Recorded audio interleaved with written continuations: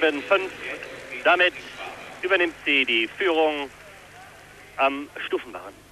Letzte Turnerin hier Dörthe Thümmler aus der DDR. 16 Jahre ist die Berlinerin, ein hübsches Mädel.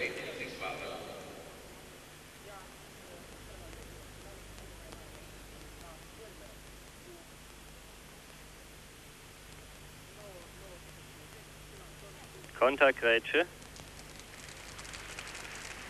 Viel Applaus. Delchef.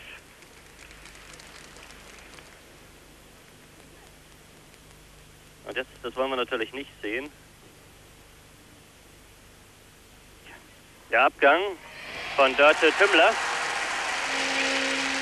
Ja, sie freut sich. Sie hat hier eine gute Leistung in diesem Finale gezeigt, aber mit der Vornote von 9,875, da wird sie keine Chance mehr haben, ganz nach vorne zu springen.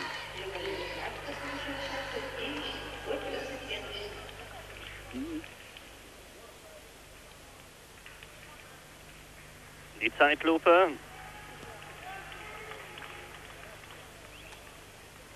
Das war der Delchef. War sehr gelungen. Dörthe 1986, Jugendmeisterin in der DDR. Dieses Jahr gewann sie das Turnier der Meister in Cottbus. Und war Siegerin an diesem Gerät am Stufenbarren.